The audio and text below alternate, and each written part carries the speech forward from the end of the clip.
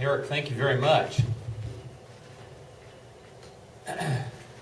And this is really informal. So these folks are spending more time at the food table than at tables. That's very appropriate. That's very good. The fact that Ken Allen, a longtime minister at the Memorial Road Church of Christ, is sitting right next to the food. That's also very appropriate. Kent, many of you all know Kent. He serves as my chief of staff at Oklahoma Christian. Does a great job at the university. We have Grady King. Grady is the OC's church resources director. He does a lot of stuff. He's preached also his whole career and does a lot of things for congregations all over the place. So I'm really glad these fellows are with me. And I'm glad you all are with me. Thank you for giving me this chance to come in and talk. So here's the deal. I really like sharing good news. I really like sharing happy stories. I really like sharing things that we can all be very pleased and excited about. What I'm really talking about tonight are some challenges and some encouragements, but boy, a lot of these are challenges. What I'm going to share with you is probably information that you already have a general idea of, but this will kind of put some context maybe, and maybe a little bit more detail or data to some of the things that we're going to be talking about. But I do promise we're going to end on a high note. We are going to talk about some encouraging things as well, and at that point, I'm going to want to ask Grady to come up to the microphone and speak as well for a few minutes about some really practical things that we are seeing that is very possible now at this time. Okay, so here is tonight's program, challenges and encouragements, both for churches of Christ and for Christian higher education, including OC. As I mentioned, it's real informal, so if you want to ask a question, if you want to disagree with something, if you want to ask for additional clarification, please do so. I'll probably go ahead and try to move through this, though, unless I see that you want to talk about a piece to this, which would be great. So, 2020, this is a big year for all sorts of reasons, difficult in so many ways. Christianity at large and universities at large are having challenges that maybe aren't new, but they've certainly been accelerated during this time. And our fellowship, Churches of Christ and Christian colleges, are not immune to this. But, you know, we have faced difficult times before, and there's a lot of things to give us hope. So I'm going to share several sets of challenges and encouragements. So let's first talk about our faith fellowship, Churches of Christ. All over Oklahoma and beyond, our fellowship is dealing with some issues that, frankly, are happening on a much larger scale throughout Christendom. Let's talk about aging members. Let's talk about being less evangelistic. Let's talk about maybe we are in some ruts that we ought to consider. Hey, are there things that we can do differently that might reach our communities in different ways? So, a few years ago, from 2014 to 2019, there was a national survey that was done among 50 congregations. Dr. Tim Woodruff did. Now, I think that some of you all here at this congregation are aware of some of the data from this, but let me just share these things quickly. 50 churches were involved in this survey over 5 or 6 years. A wide variety of congregations. 16 states were represented, 46 cities, almost 10,000 volunteer respondents to the surveys. The churches that were involved have 50 to 1,000 members, so from fairly small in rural areas to pretty large in urban areas, but also suburban throughout. There were really 3 questions that were real simple questions asked of the members. The first question was, how old are you? I mean, again, not a difficult question to answer. So here's the spread of the 9,500 respondents. 60% identified themselves as being 50 years of age or older. The largest decade of age were those who were over 70 years of age. If you look at the lower part of this chart, only 15% who participated in the survey were 29 years of age or younger. Now, let me stop just for a second and say this was not presented as a statistically rigorous type of a survey that had, a small amount of pro or con to it in terms of how close to reality is. And we all know that often it's older people that tend to vote more often than younger people. So it could have been that there were just more older individuals that filled out this survey, volunteer survey, than young people.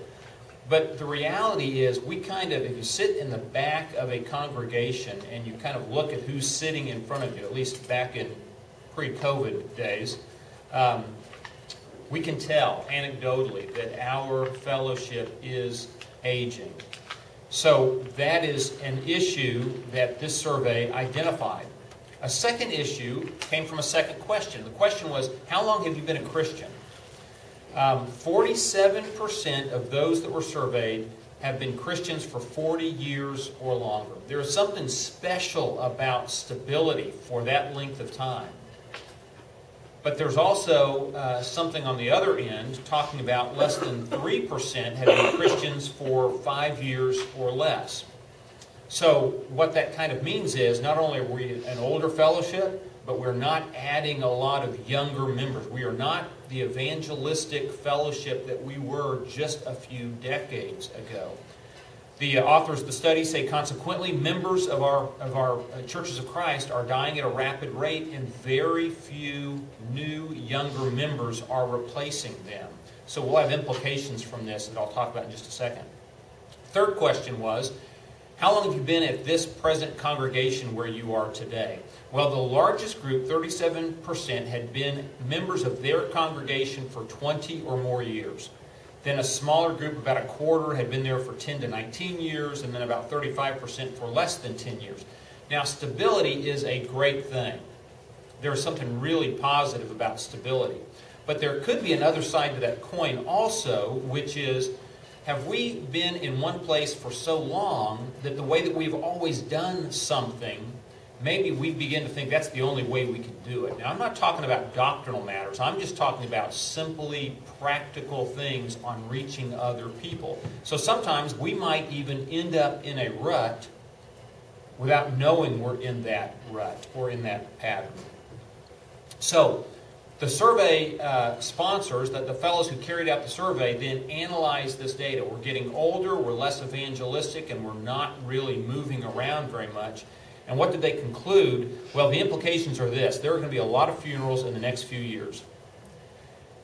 Those funerals in the next few years are going to cause, frankly, a catastrophic loss. Who is going to be passing away more? It is our significant leaders, our generous givers. We were talking about Memorial Road has had 3 elders, long time elders, who just passed away in the last few months. And a couple of them passed away in about the last month and a half. And it's a very difficult thing that's happening really across the country. Well, also, as we know this as well, sometimes our newest members have the greatest amount of zeal for being involved in things and working. And that's a precious thing.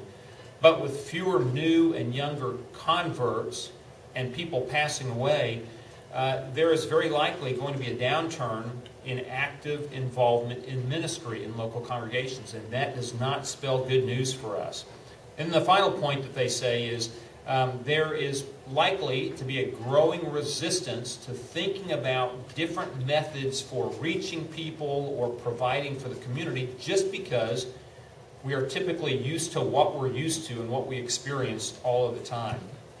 They made some other findings from this survey. One is, some of these congregations, of these 50 congregations, they believe are going to lose half of their members within 10 years. Now, that's not 10 years starting from today. Remember, these surveys were done between 2014 and 2019. So actually, some of these things are happening right now and with a much shorter time frame than in 10 years. They also said almost all of these congregations are going to lose half of their members within 20 years at the present trends. They say that a quarter are going to be forced to close their doors within 10 to 20 years, especially if those congregations have mortgages or they have deferred maintenance that they have not accounted for over time. And the congregations that have full-time ministers might not be able to afford those full-time ministers as their generous and older donors, members, are passing away. that will accelerate some of the negative trends with some of these congregations as full-time ministers are being lost. So, to the degree that this data is suggestive for Churches of Christ as a whole, it's a pretty scary set of implications. And then they have this quote, because some of this is, it's a little bit startling for some of us. If you are a part of a healthy congregation, if you're a part of a congregation that is growing and vibrant and doing well, then you might not be thinking about what is likely to be happening in lots of surrounding areas. We attend Memorial Road in Edmond, right next to the Oklahoma Christian campus. It's a big church. Lots of things are going on. A lot of people involved in it. A lot of new folks coming in. And so we don't think so much about what's happening where we came from, Eastern Oklahoma, small town, or what's happening in Western Oklahoma as well. So this quote is, with few exceptions, and the exceptions are in those Church of Christ bubbles, the big urban areas, especially those areas around a Church of Christ college or university, unless you're in one of those bubbles, this is a demographic tsunami which is overwhelming or will overwhelm many of our churches, and it's really going to change the landscape of our fellowship. And they say, look at the West Coast for a real example of that, because the West Coast is probably further along in this process than we are, and our fellowship is in a real difficult, lean time out on the West Coast. Well, now that you're depressed about all that, let me share with you some challenges about Christian colleges, so I can add to that melancholy feeling you might have right now. So, Church of Christ universities, and by the way, Church of Christ universities, they're really across the country. So we're talking about, let me see which ones I can name. I'll start on the West Coast. So, Pepperdine, Lubbock Christian College, Lubbock Christian University, Abilene Christian University, York College, Oklahoma Christian, Harding, Freed-Hardeman, Faulkner University, Lipscomb University, Florida College, Ohio Valley University, Heritage Christian. There's some small schools also. That's what we're talking about here. There are fewer Church of Christ young people today, and that number seems to be shrinking. The value of traditional college education is under attack, and there are lots of alternatives that young people have today about college. Now, I'm talking specifically about Christian colleges and universities in this segment, but the reality is, as goes the church, so goes Christian colleges. And as go Christian colleges, in a lot of ways, so goes the church. So these are actually heavy pressures on two groups that are really tied closely together. So every year in the fall, a fellow named Trace Hebert, he's a member of our fellowship. He is a professor at Lipscomb University. He sends an email out to the Christian college presidents, and he asks a couple of questions. One question is, how many freshmen do you have? A second question is, how many of those freshmen this fall are members of the Churches of Christ? Last fall, we don't have the data yet for this fall because it's too early on in the semester. So my data is from last year. Last fall, only 37% of the freshmen coming to the Church of Christ colleges and universities were members of the Churches of Christ. Now, in 2000, less than 20 years ago, that number was 66%. So it went from 2/3 of the freshmen to just over 1/3 of the freshmen. So from in that 19-year period, it's about a 58% decrease in the head count of young men and young women from our fellowship going to one of our fellowship colleges. Now, in the fall of 2020, this fall for Oklahoma Christian, we're at 48%. 48% of our freshmen are members of the Churches of Christ. The Christian Church, our cousins in faith, have 13%, and the Baptist faith group has 13% of our freshmen as well. This is a number that is dramatically low compared to 20 or 25 years ago. There are only two Church of Christ colleges and universities that are above the 50% mark. And with the average of all of them being 37%, you can see that some are way below that figure as well. Question for you. Yes, sir. Baptist churches, that statistic, have 13% Church of Christ students? Or No. This is Baptist. At OC. Yeah, at Oklahoma Christian Oh, in at our OC. so that statistic there is 13% of our freshmen this fall come out of the Baptist faith. Okay, so this is the same information, but if you don't like narrative as much and you're more drawn to charts or graphs, then this one is for you. I'm gonna step over to the graph so I can point just a couple things out for you. So here is the year 2000, and it goes to 2019 last fall. The blue line up here, this represents the total number of freshmen at the Church of Christ colleges and universities. So 6,643. By the way, just talking about freshmen, we've gone from 6,600 down to less than 5,000 to 4,900. So just in and of itself, as an enrollment trend, that is not a good trend. This orange line below, this represents the portion of the blue line that are students from our faith fellowship, from Churches of Christ. 4,400 in the year 2000. So 4,400 out of 6,600, that's the 2/3, or the 66% there. But this number has dropped to less than 1,900, 1,856.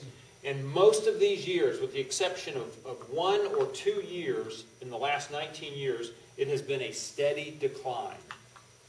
What was your enrollment, your total enrollment from the year 2000 to 2019? So, has that increased or remained fairly level? Very good question. Let me repeat that just in case somebody is watching this later. The question was, what's the total enrollment of all the Church of Christ colleges and universities? I don't know specifically what the number was in 2000. I will say, though, that this really is representing the traditional student, the 18 to 22 or 23-year-old that just graduates high school. You want them to move to your campus and get a 4-year degree. That number, I believe, has decreased for the Church of Christ colleges and universities, all the traditional 4-year. However, on the non-traditional numbers, the Church of Christ colleges and universities have a lot more master's programs. There are some doctoral programs. There are a lot more part-time students that are doing things online. So the total head count might be higher, but that kind of sweet spot that we have targeted over the decades, that most people think of as college, that number has decreased. Well, now all universities, frankly, are kind of in some ways in the same boat because there is a decline in high school graduates. I'll give you a bit of detail about this. There's also been a pretty dramatic decline in the number of international students that are coming to the United States. And society just doesn't view a college degree quite as being worth it. It's too expensive, there's too much debt, and man, it doesn't guarantee you a great job. So this is kind of an interesting piece of the story. So the college-going population of traditional high school graduates peaked in 2013, about 7 years ago. If you remember back in 2007, 2008, the Great Recession hit the country, and it was a pretty dramatic, difficult time financially for institutions and employers. Well, interestingly, experts, demographers look back and say it was during that time period that a lot of young families, because of economic uncertainty, decided they were going to delay or not have children. Well, that's not a big deal to colleges and universities, at least at that time. But 17 or 18 years later, that's a real problem because those kids that would have been born and would have been ready for college all of a sudden aren't there. So high school graduate numbers have dropped steadily since 2013. They're going to drop by 15%, it looks like, going into 2025, 2026. The other interesting thing for our Church of Christ fellowship colleges, universities, is that the student bodies will be more diverse in the future, which is a really positive thing, but we might not be equipped quite as well. We might not be ready for that quite as much. This year is the year that the majority actually became a plurality for individuals in our country that are 18 years of age and younger. There's now not a majority of Caucasians. It's a plurality. It's dropped below the 50% mark. In 2045, all the trends are that we will be a majority-minority country. There will not be one ethnic group that is a majority. Now, that's not, I don't think that that's a problem, but that is going to change things. And our universities like Oklahoma Christian and other places, are we ready? Because most of the growth is in the Latino or Hispanic population. And frankly, we don't have as many Spanish-speaking faculty, staff, and administrators as we will need to have to make sure that we are ready for these changes as they occur. This map of the United States, it's got some red and it's got some blue. It has nothing to do with politics. Okay, this is not, I'm not predicting anything next month. Let me tell you what this is. This map is a color-coded map showing what's happening with high school graduates during this time period, between 2012 and 2029.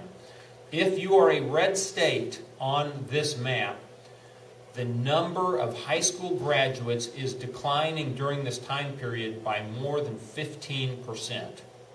So if you see kind of up in the north, the Rust Belt, the New England states, all those red states, you do not want to be a college or a university up in the New England states.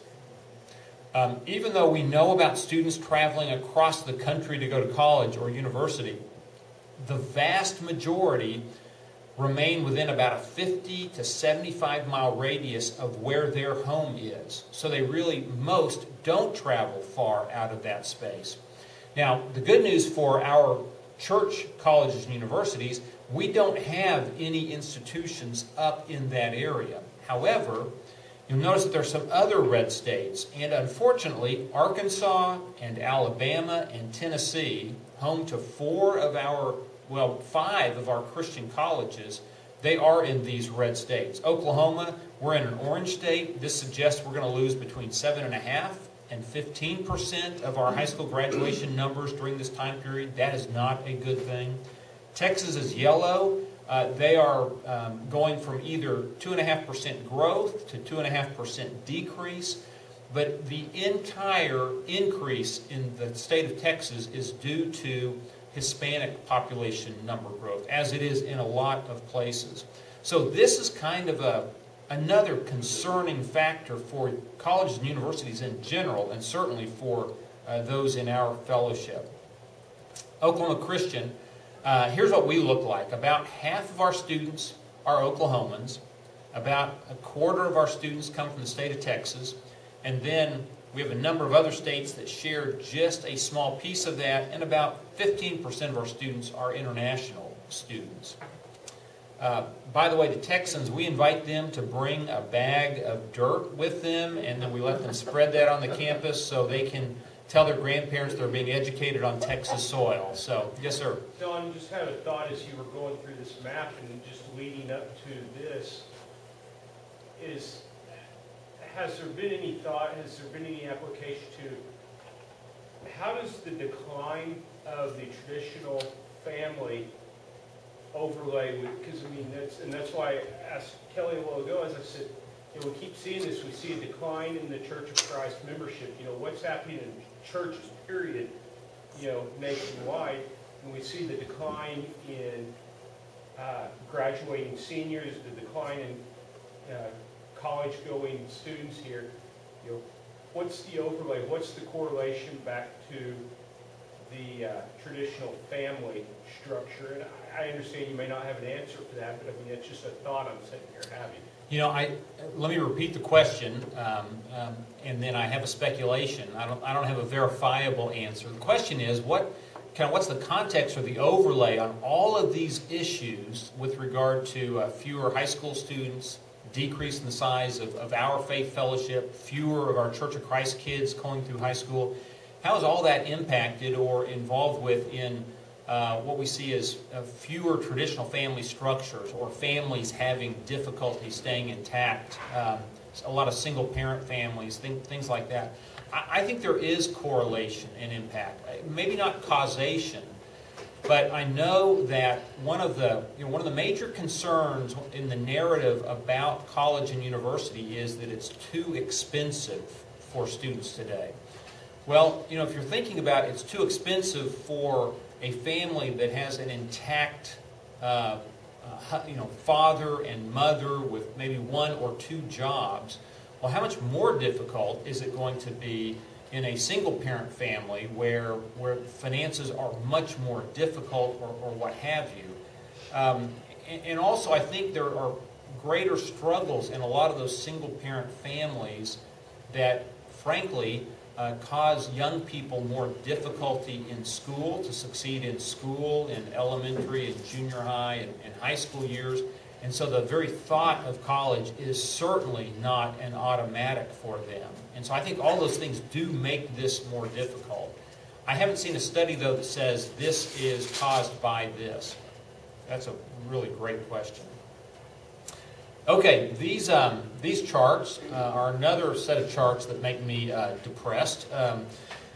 This depicts, at Oklahoma Christian, the number of international students that we have had. You see that the greatest peak, and by the way, that top line is the total of undergraduates plus the graduate students. The middle line there, that kind of green line, that is our graduate students working on master's programs, and then the red line below are undergraduate students. We peaked back in 2016, and we've been in decline. In fact, we're 60% down. Those numbers might be more dire than other places, but almost all colleges and universities are experiencing this same thing. There's a state school very near us that has had a large population of students from Nepal. It's kind of interesting how that began and happened, but those student numbers are way down. The number of Chinese students are down. Saudi Arabian students in our country are way down. That was actually happening because of some oil price issues back a number of years ago. What's interesting, though, is international students seem to be suggesting that they don't feel as welcome in the United States over the last few years, just kind of whether that's reality or whether it's perception. They have felt that way, but what you have seen, while numbers of international students at U.S. colleges is down, number of international students at Canadian colleges has gone way up. So that might suggest, in fact, that they don't feel as welcome here as they do maybe in other places. And then also dissatisfaction with higher education. Boy, a recent survey was done by a group called New America. 2/3 of Americans are unsatisfied with U.S. higher education, and 50% say getting a high-quality education after high school is unaffordable. This is not good news for college presidents, brothers and sisters. Man, this is a big thing to try to overcome. Now, I'll tell you, while those might be true on the national level, although I don't even know that they're necessarily fully true. There are horror stories, of course, but I don't think it's quite that bad. But I know at Oklahoma Christian it is not that bad. Our student debt for our average graduate is lower than the national average, and we are less expensive tuition-wise by about $10,000 than other private colleges and universities on average throughout the United States. The reality is, even though our advertised price is higher than some state schools here in the state of Oklahoma, our net price after scholarships, it's less expensive to go to Oklahoma Christian than it is to go to OU. And that's a pretty important thing. And we probably need to tell that story better. Students also have all sorts of alternatives. Community college that's a very important avenue for a lot of students.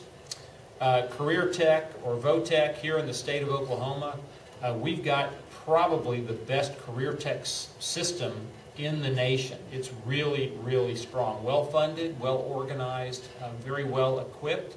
So that's great for our state and for young people that avail themselves of career tech. It creates a really high level of competition for places like Oklahoma Christian.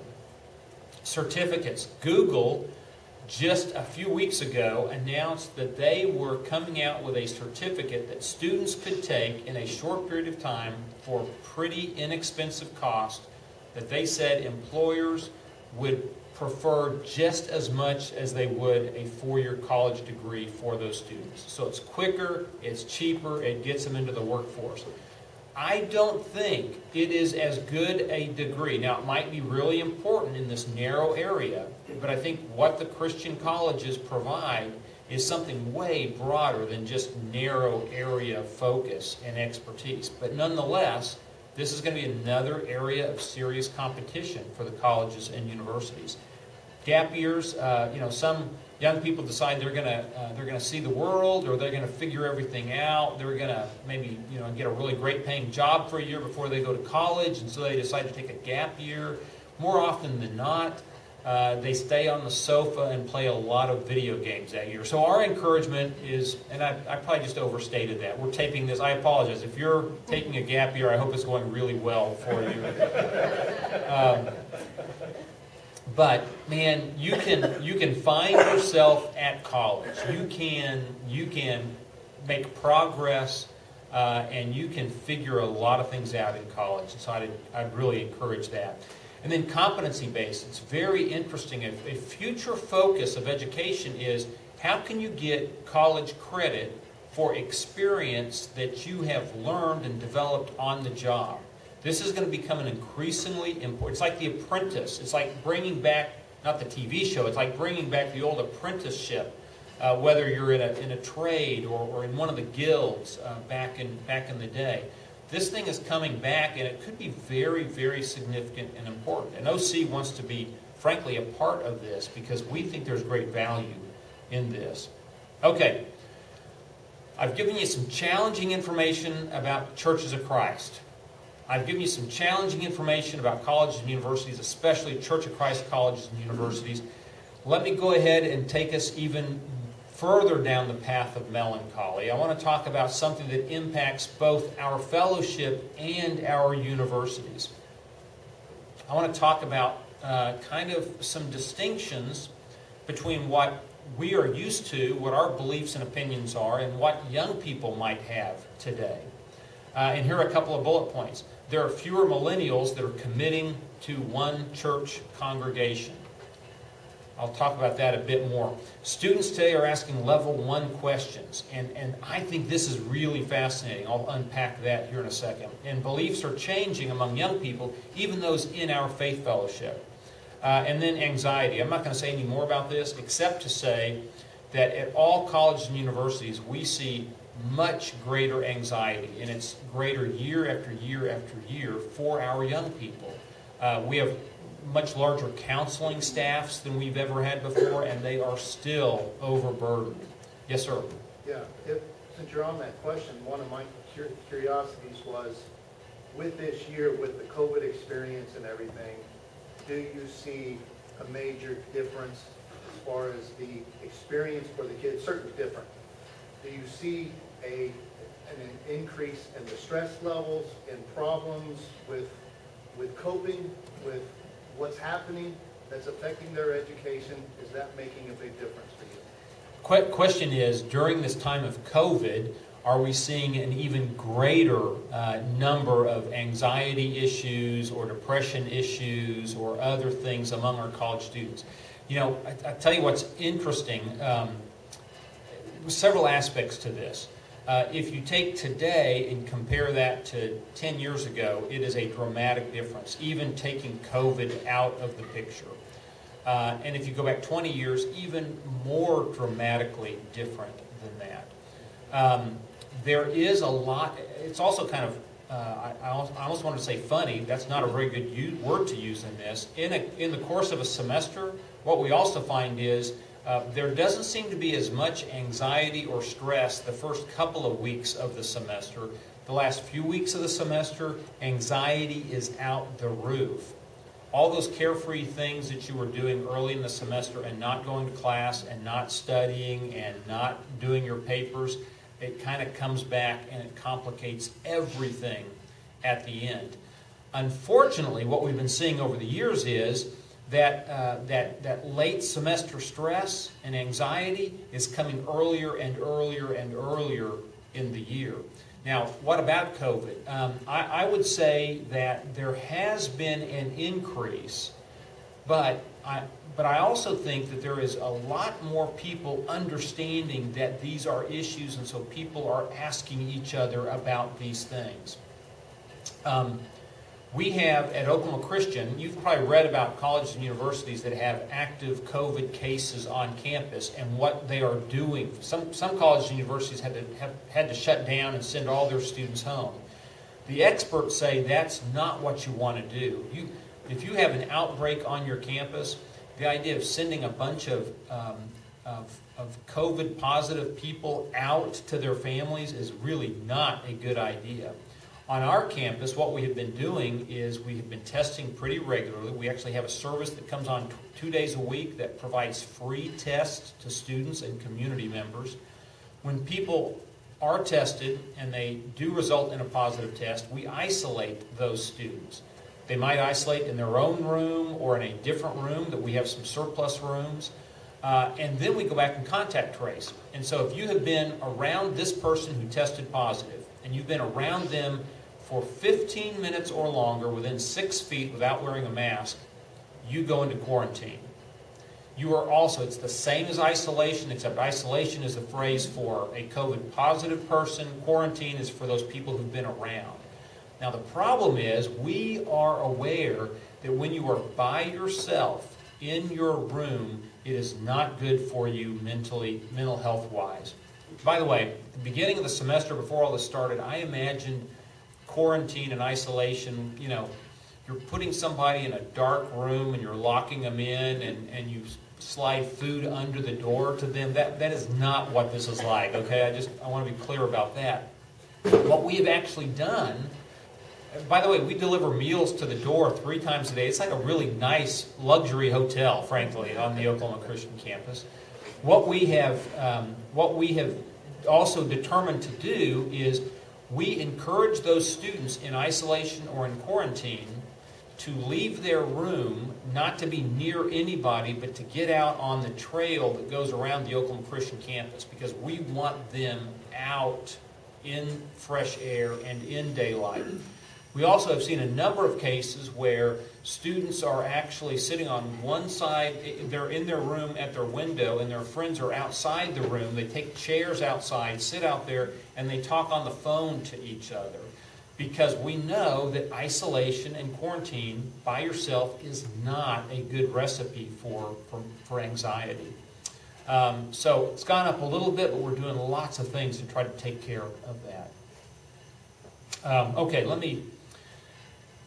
David Kinnaman is the president of the Barna Research Group. Barna Research does a lot of surveying of Christians, asking questions about church attendance and belief and all.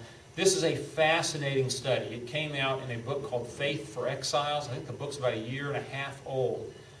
Now get this. This is a national survey of thousands of people between the ages of 18 and 29. And these are people who grew up as Christians, in Christian families, going to church. And the question was, where are you now in your spiritual life?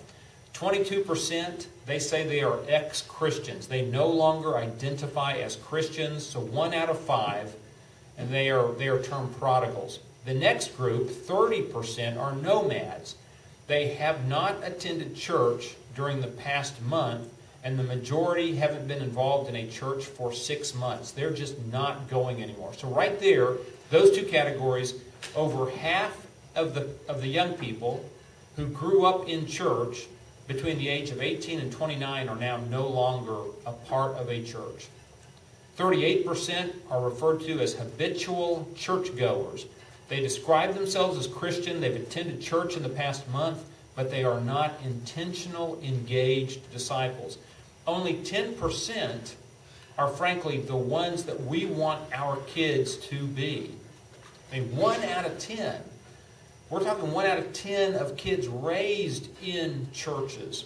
These are the resilient disciples. They attend church regularly. They trust the Bible as authority. They're committed to Jesus, and they want to transform society as a faith outcome.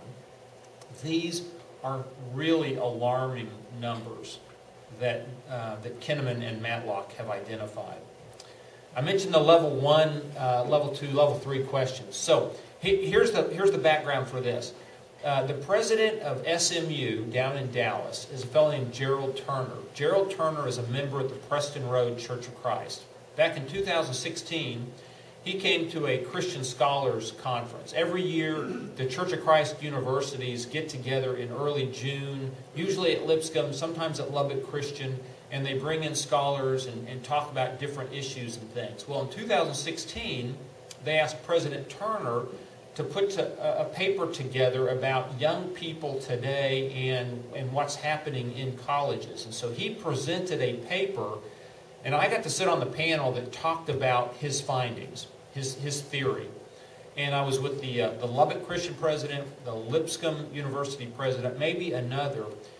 He sent the paper out, Gerald Turner sent the paper out to us early, and I read it, and I was kind of intrigued and a little bit surprised by it. So I asked some colleagues on campus to read the paper, and I asked them, do you agree with this? And they said, without a doubt, this is what the situation is. So here it is as he described it.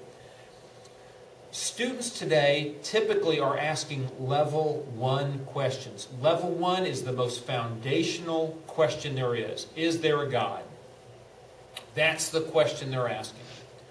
If they answer that question affirmatively, they then move to a second question. That level 2 question is, okay, so how do I access God? How do I connect and create a relationship? Well, is it through Christianity or is it in some other way, Buddhism or Islam or Judaism? Well, let's say they answer the first question, there is a God. Let's say they answer the second question, that Christianity is the way to connect to that God. There's a third level of questions, and honestly, these are the questions that us older people tend to be focused on. And those are questions that deal with church practice and doctrine. How do we do this? Why do we do that? And Gerald Turner says, so we have older Christians that are talking about these level 3 questions, and we're talking about those level questions with young people, but the young people aren't even thinking about questions up there. They are busy with the more foundational questions. Is there a God, and is Christianity the right way to connect with Him? So Gerald Turner says, boy, there's a lot of problems with this. One is, Church of Christ College presidents, your older donors, your trustees are talking on one level, but your students, they're all asking questions on a very different level. And we've got to be very, very attuned to that. The very things that we are interested in, because we have already made some decisions and determinations, and we've kind of assumed, I've kind of assumed that everybody has made those same assumptions and decisions. The reality is they haven't. And so at a Christian college, what a great place to do more in the way of apologetics, to do more in the way of talking about why it is more than reasonable to believe in God. So an example of this, a year ago, there was a student at Oklahoma Christian, a student athlete. This student athlete was in a first-year Bible class for freshmen. And the teacher taught the class, and at the end of the class, everybody else leaves, and this student comes down to the front. He noticed that she was kind of hanging around, so she finally comes down, and she says, "Hey, Professor, can I ask you a question?" And he said, "Well, sure." And she said, "Okay, I've heard about Jesus all my life, and I know he was a good man, and I know that a lot of people follow him today, and I know that he was killed. But you said something in class, and I want to ask you about this." He said, "Well, yeah, go ahead." And she goes, "Okay, I knew he was crucified, and he died, and he was buried. But are you telling me? Are you telling me that then he was raised from the dead 3 days later?" And the professor said, "Yeah, that's exactly what I'm telling you." That student got so excited about that, she went back to her team that afternoon at practice and was going up to everybody else and saying, Did you know that Jesus was raised from the dead?" She even told the coach that, and the coach called the Bible professor back to tell him what kind of impact that he had had on her. Now, I kind of love that story, but it kind of hits me right in the face, because I'm assuming that everybody at Oklahoma Christian University knows the story of Jesus. And if there are students at OC that don't know the story of Jesus, man, what about throughout Enid? And what about throughout Edmond? And what about throughout Watonga and Woodward and everywhere? And so, man, sometimes I think we need to really focus on what level of questions or interest are our young people at. And then I want to talk about this briefly. Boy, there are also changing beliefs and opinions that young people have. And you all know these things because you have probably heard these and experienced these. But things that historically have been important to us, to me, are not as important to young people today. And I've got to be aware of that, and that kind of impacts how I can communicate and relate to them. Brand loyalty. A lot of us have grown up being loyal to our brands. And that brand can be clothing or a car or a type of a refrigerator or the church. And brand loyalty is not something that's very common among young people today. Man, I grew up, every time the doors opened, I was at church. And I think a lot of us have had that experience growing up. Young people, not so much today. Instrumental worship. A lot of young people today say that's not a big deal.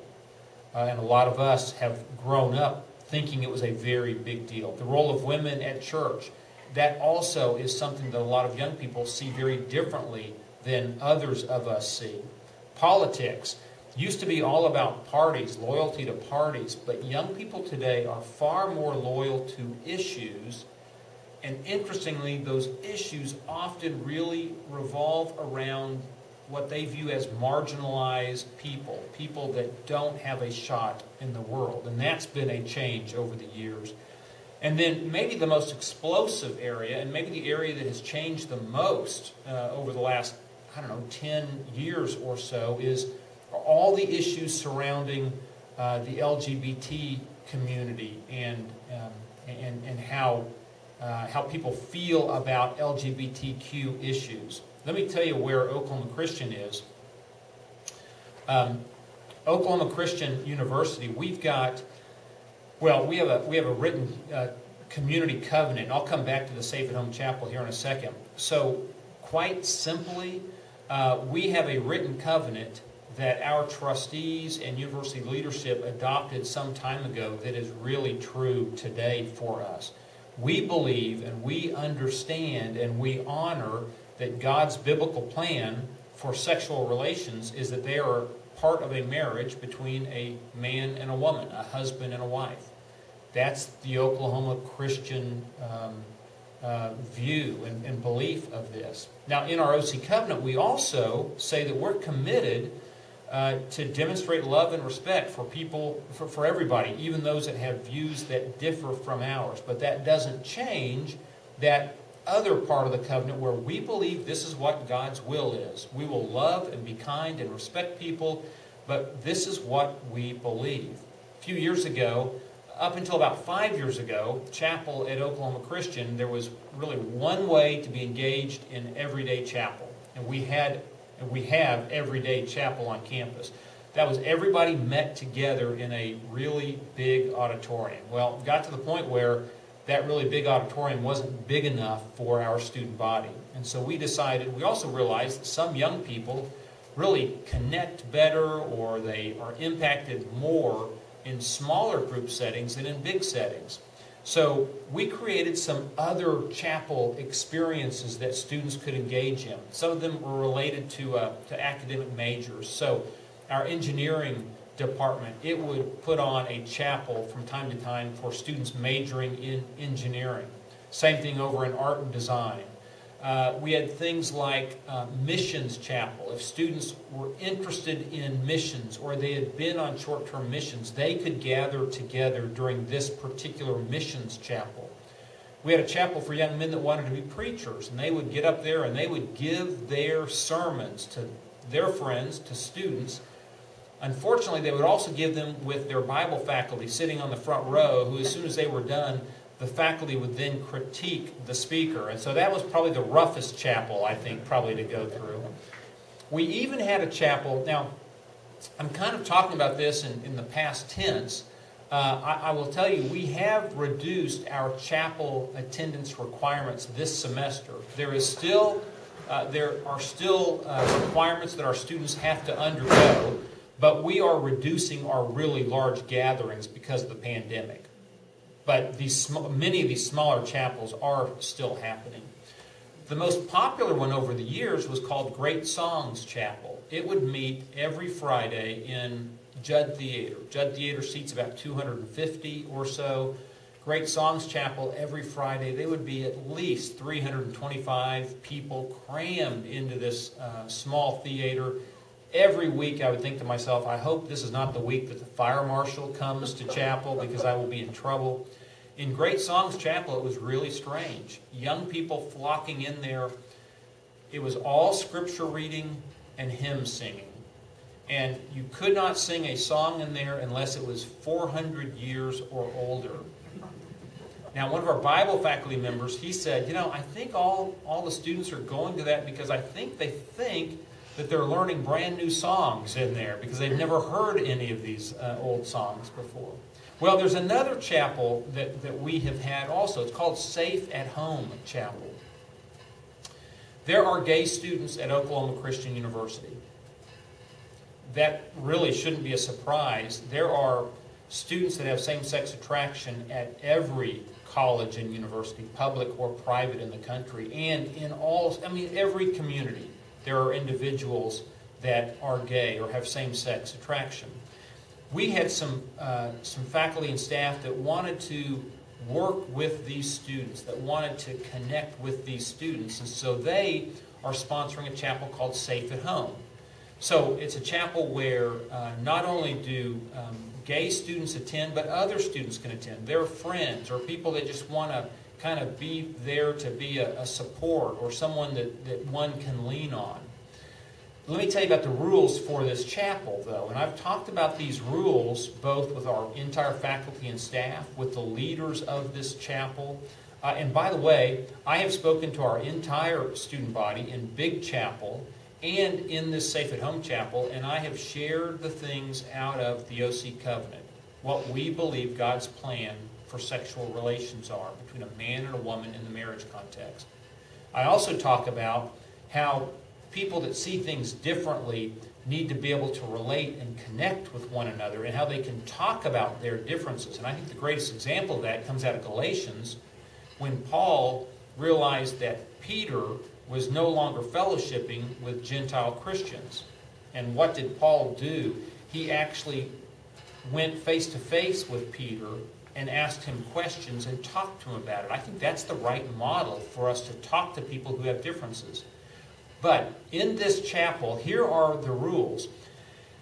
I've got some people that have told me you cannot allow a student who is gay to be a student at Oklahoma Christian University. You just can't allow that. Or if you know of a student who's applying who is gay, they shouldn't be allowed to come here. You got to just dismiss their application. Science, I love science, and God created it. But are we teaching these things in such a way that we are completely teaching and accepting an inerrancy of Scripture?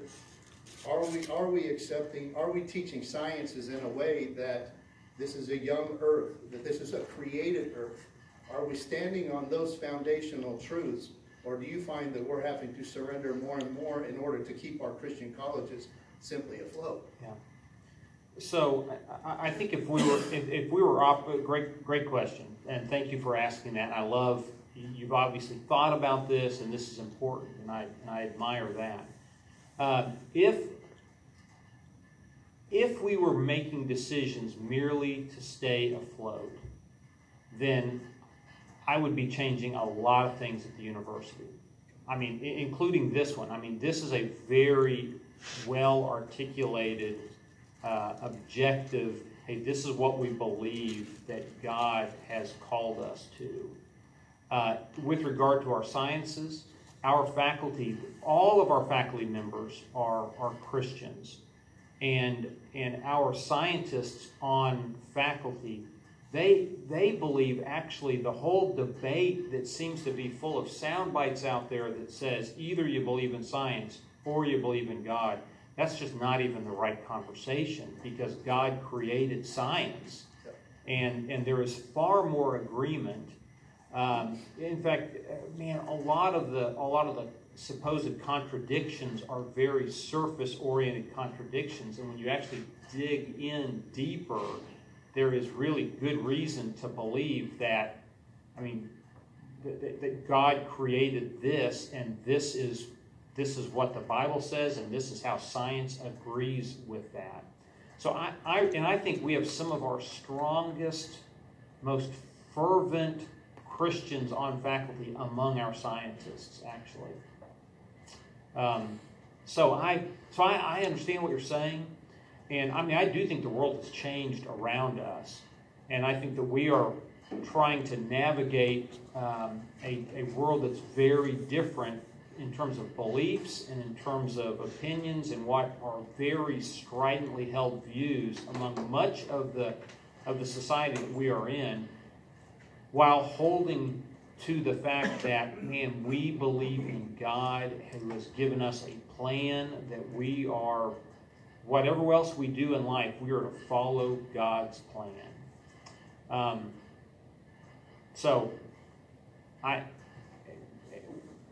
We also, I mean, we go back and remind each other regularly, hey, we want our students to have a really great education, but if they get a really great education and they don't get a Christian education, I mean, there's no real good reason for Oklahoma Christian to exist.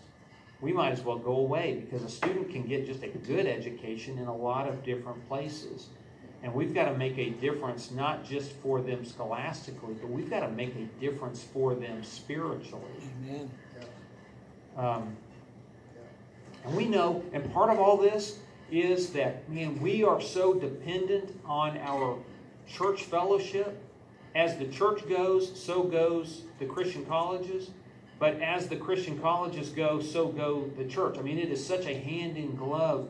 We are so important for each other. And that's why I'm even grateful that we can have this conversation tonight. Okay. God bless you.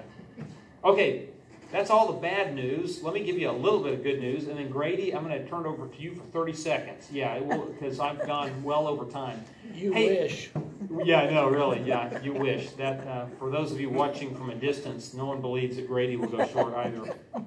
So 3 quick things. Talking about society and where our world is going. It has literally turned dark outside since we began this, but even figuratively, we live in a much darker society than maybe we did. And that gives our candle greater illumination power, which is good both for the community of Enid. What this church does is so special, but it's also true for places where Oklahoma Christian and other Christian callers function. And God has promises for us, and God is in control. So I believe the world divides and fights differences. When they see differences, they fight them with anger and attacks and separation. I'm not referring to the presidential debate the other night. Okay, I wrote this way before that. But what does God call us to? He calls us to pray for each other. He calls us to turn the other cheek, and He calls us to be present, not to shy away from the conversations, but to have the conversations. I'm reading a book with a small group that talks about all of God's promises to us. And I'm just kind of overwhelmed at being reminded of all the promises that He has given us. And this is a really great list. And the very last couple of them, man, we have power and justice will prevail. Which takes us to this last slide. Jesus said that He's building His church and nothing's going to overcome it. Gates of Hades are not going to overcome it. And then to quote that theologian John Lennon, in the end, everything is good, and if it's not good, it's not the end. And so that gives me, the Scripture gives me more comfort than John Lennon's quote, but I kind of like John Lennon's quote as well. Grady, talk to us, because in the era of COVID, while all these things are true, our world has kind of changed. So what's a few practical things for us? I'll be quick, Gordon. Okay. Because you've been here. According to my Apple Watch my nephew gave me. Grady, if you could step up here. 1 hour and 31 seconds is where we've been so far. So I'll be really quick. I wrote it on a napkin. Now I can't find my napkin. So I do work at Oklahoma Christian a week a month, but my main life in Irving, Texas. I live in Irving. I preached for 42 years in 5 different congregations, one of them twice. And so I've got a preaching background, youth ministry background, love church. And I work with Hope Network. And Hope Network is Dr. Tim Woodruff, you read. He runs the interim ministry division of Hope Network, and we do mentoring and consulting. So all I live in is with preachers and elders and churches. That's really what I do all the time. Average week is 5 or 6 churches in contact, helping look for a preacher, processing 8 or 10 ministers a week. So that's the context that I speak out of. And so fill in this blank. Here's the blank. Boy, I'll be glad when COVID's over so we can get back to normal. Well, normal is no longer.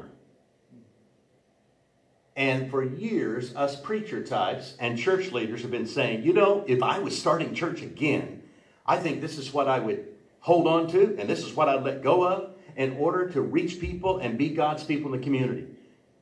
We have an incredible opportunity to do that right now. But leaders, I'm hearing, are so tired and worn out. They're zoomed up, zoomed in, zoomed out. And they just want to kind of hold on. I call it circling the wagons and take a defensive posture, hoping that when we get through it, things will get back to normal. There is no new normal. A book I've been reading called Quietly Courageous by Gil Rendell, he talks about nostalgia is work avoidance. Because when we talk about getting back to normal, it's really a move to nostalgia. It's a move to nostalgia. And we weren't doing that great pre-COVID, right? We weren't knocking out pre-COVID, we weren't doing that great. So I have some practical suggestions that I'm hearing from churches and church leaders. It's happening in Woodward, the Woodward Church. I've been helping them with a new vision and mission statement and some values. And they're doing a pretty good job. Even during COVID, they've got a vision team meeting. And they're saying, let's take a look at who we are. Let's look at who we are. Let's look at everything we've been doing pre-COVID. Was it that effective? What do we need to let go of? What conversations do we need to have with the church rather than just preaching lessons to the church?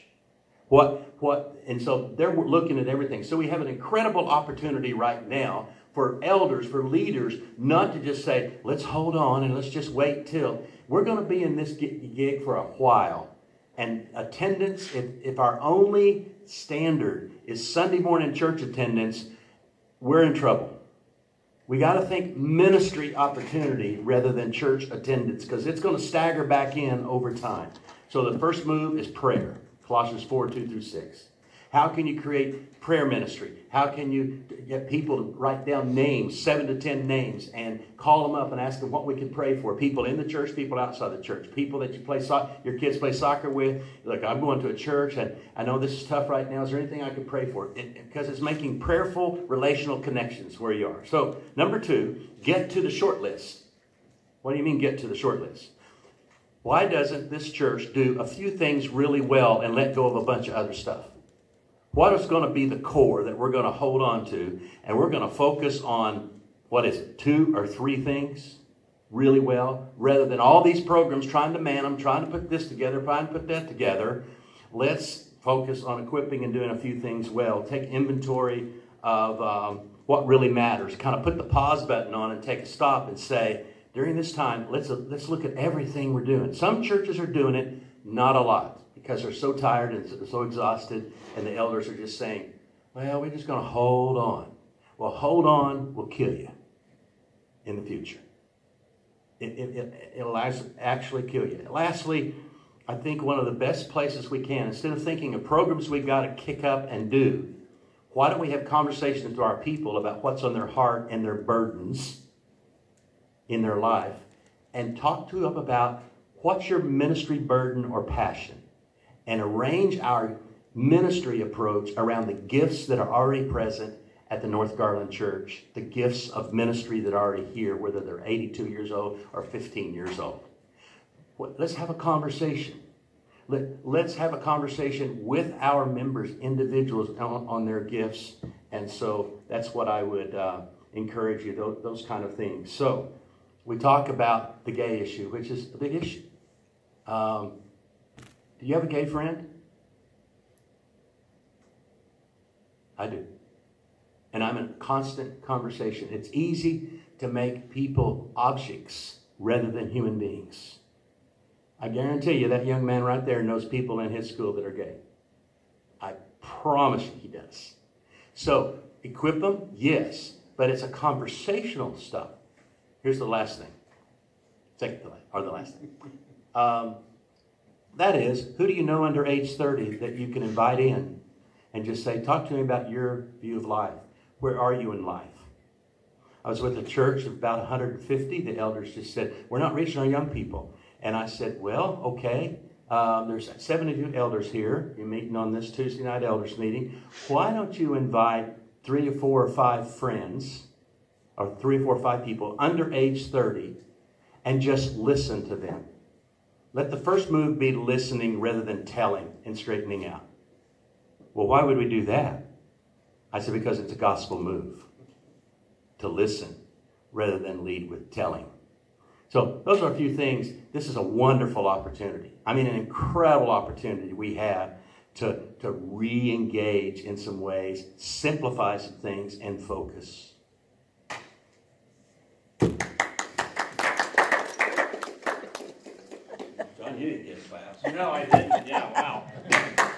Yeah, and you know what? I gave you a standing ovation. I was walking over here.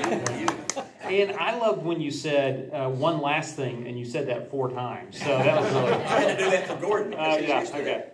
That was awesome. Okay, one more slide. Hey, or maybe one more after this. I'll pull up a Grady thing. Hey, you know, what about COVID? So I like to think about the fact that Christians, regardless of the times, we kind of meet them historically bravely and creatively. I mean, think about what really spread the Christian faith the quickest at first. It was the persecution. Christians were kicked out of Rome violently, and they went all over the world, the known world, spreading the gospel. What happened in the arena or the Colosseum, it caused people to turn to God because of the example they saw the Christians in their suffering. The plague, what was it the Christians did? The Christians took care of people. Hospitals today came out of our Christian movement. The Dark Ages, man, learning was going away, information was being lost, and it was the Christians who really saved it. Where have universities come? Well, they've come out of our faith. And international travel and countries opening, when those things happen, man, Christians go everywhere and spread the word. There are more Christians outside the United States than there are inside the United States. That's probably a pretty good lesson for us. Okay, man, OC, we appreciate the Enid Church family, and we want to serve you guys. We want to invite you all to our campus anytime. I know people aren't getting out a lot. If you come to our campus now, wear a mask. Luckily, our students are wearing masks. It's pretty impressive. If we can preach for you from time to time, man, give us some opportunities.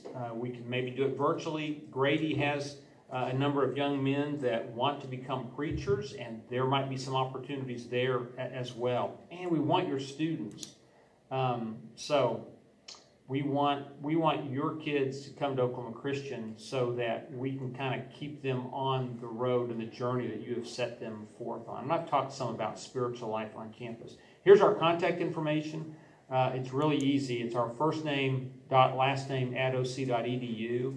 And so I put Grady's phone number, his cell phone number, and his email address, and Kent's email address and office number, and mine as well.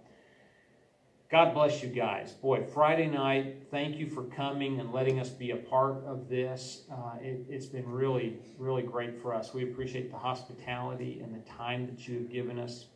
And this congregation means a lot to us. Kent, would you close us in a word of prayer? Yeah. Father, we're thankful for this great night. We're thankful for the beautiful weather that we've been having. We're thankful for the safe trip that some of us had to Eden today. Father, we're thankful for this congregation, and we pray that it will continue to always be a light to this part of the state, and specifically to Enid, Oklahoma. We're thankful for the leaders. We're thankful for the members of this church. Father, we ask that you pray, we ask rather that you be with us, that you help us, that you guide us, that you forgive us. We're thankful for your grace. We're thankful for your mercy. We're thankful for your love. And most of all, we're thankful for Jesus, who binds us and brings us all together. Thank you for blessing us. Thank you for saving us. It's in the name of Jesus we pray. Amen. Amen. Thank you all. Thank you very much. We thank you for the wonderful thing you do for our young people and the world around us. I've been